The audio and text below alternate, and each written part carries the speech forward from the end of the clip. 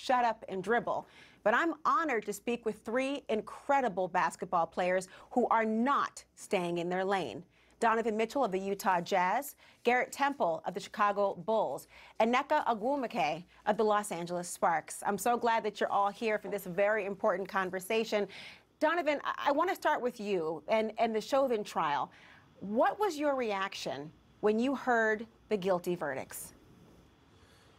You know, for me, it's funny. It's not funny, but I was with my teammates. You know, we all we asked the same question. You know, when I was with them, and the biggest thing, we were just relieved, but not satisfied. I think that's where he was held accountable. We finally got our justice, but there's still more work to do. I think, you know, that's been my mindset. I think that's been everybody's mindset. Like, this was a step in the right direction, but there's definitely more work to be done. But we're definitely happy, you know, with the result of how it happened. And obviously, we wish George Floyd was still here with us, and prayers out to his family. But we finally got justice, but we're not done yet. We have more to do. Because in many ways, Nneka, it was never about just one particular trial. It was about why it was so illustrative of so many other cases that we've heard about, names we don't know. What went through your mind, Nneka, when you heard guilty on every single count? Well, you know, it's disappointing for me because, you know, I'm watching the TV and I'm hearing the judge read out the verdict, and I'm still anxious, you know, and I don't think it should be the case with something that was so obvious and so blatant. So for me, there was kind of an anticipation that I wasn't settled in. But of course, once understanding on all accounts, you know, it really sunk in that, you know, for the longest, that so much of this country has understood that verdict was really the only option, although the issue that we have is the anticipation of hearing it, and we need to fix that.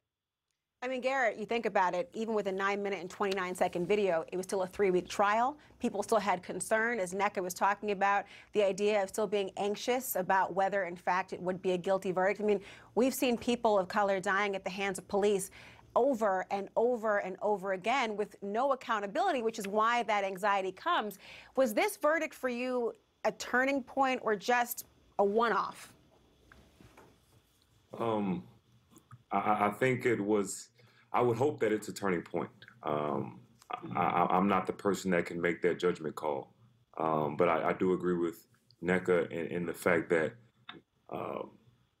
because there was still that anticipation, because there were still people like our parents, people, you know, our grandparents that just couldn't believe it to be true unless they heard that guilty verdict, even though, as you said, there was 9 minutes and 30 seconds of video evidence that showed what the verdict should have been, no matter what happened during the trial or whatnot. As you stated, all of America saw what happened and knew what the verdict should have been, but to still have that anticipation, to her point, that is the problem in this country right now. And for it to be a turning point, I'd have to see what comes next, because on that day, we know what else happened in Minneapolis or near Minneapolis. And we know what happened on that day as well, you know, somewhere else in America. And unfortunately, it's probably going to continue to happen. But if we can hold police accountable, like Donovan said, hopefully it happens less and less.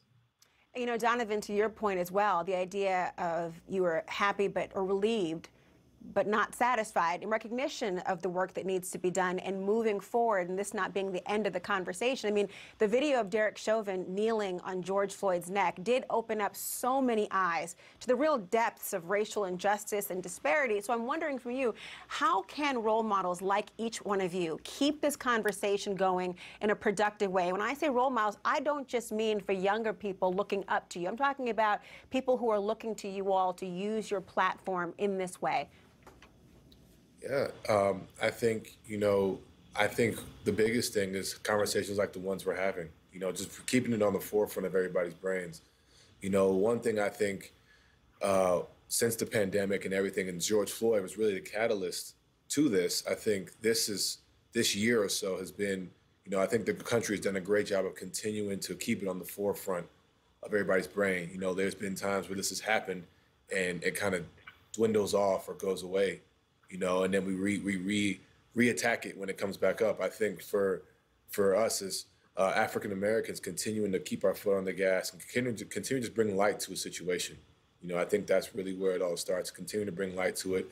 I think I agree with Garrett and them saying, you know, we don't know if this is going to be a turning point, but it's a good place to start. You know, and I think for us, it's just a matter of continuing to shine light on the necessary situations and holding people accountable of doing wrong.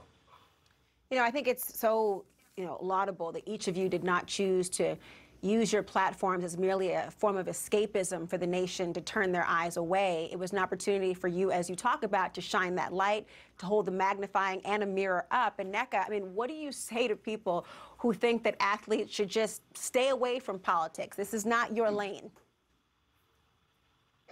You know, I got asked this question last year in the bubble. And quite frankly, athletes wish that they could just play, but we can't. You know, we're not just players, we're citizens as well. We're members of our communities.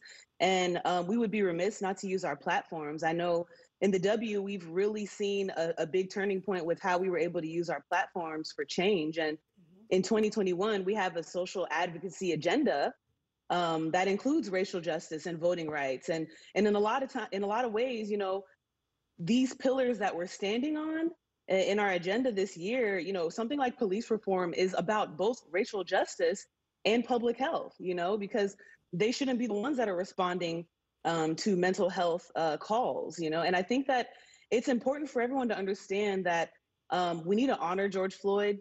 And for us, especially as women in the W, we want to lift up his daughter because, you know, she said that he was going to change the world. And in bringing our advocacy to the forefront, not just through what we do collectively, but in conversation, you know, like Donovan said, these conversations need to evolve. And so we're having conversations in the W about members of Congress and how they can do better. And we know that both Vanita Gupta and Kristen Clark are exceptionally qualified nominees for the Justice Department. So we need the Senate to confirm them immediately so we can get to work for the American people because you know, we need people in these seats that are fighting for civil rights for all. Oh, it looks like we must have lost Garrett's shot. So, Donovan, I'm going to give you the last word here. You know, I've got to ask, what is it like to be so revered as an athlete? I mean, people all over the country are wearing your jersey and singing praises. And then when you leave the court, you have just as much of a chance as any other black man of having a routine traffic stop escalate in something that could be deadly. You know, it's the reality, you know, and I think the craziest part about it, I've been pulled over while in the NBA, and you know, I have a pretty loud car, colorful, definitely a car that's not, you know, with the music blaring, and you know, I got pulled over in a neighborhood, a cop that thought I shouldn't be in, and you know, it was very aggressive, you know, kind of like, what are you doing here? Are you sure you're going home? Said to him, I'm heading home.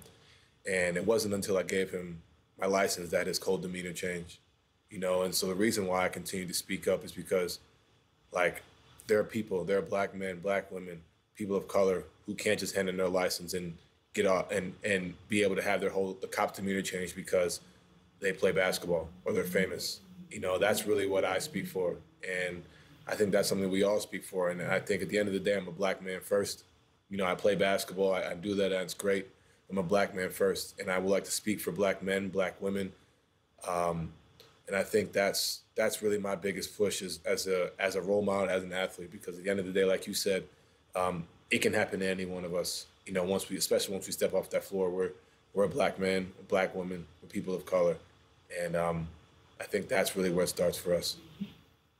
I want to thank you all so much for the conversation, and we'll keep going with it. Garrett, Donovan, Nneka, so important to hear from you, and thank you for using your platforms in the way that you have to really shine a light and keep moving everything forward. I appreciate it. Thank you.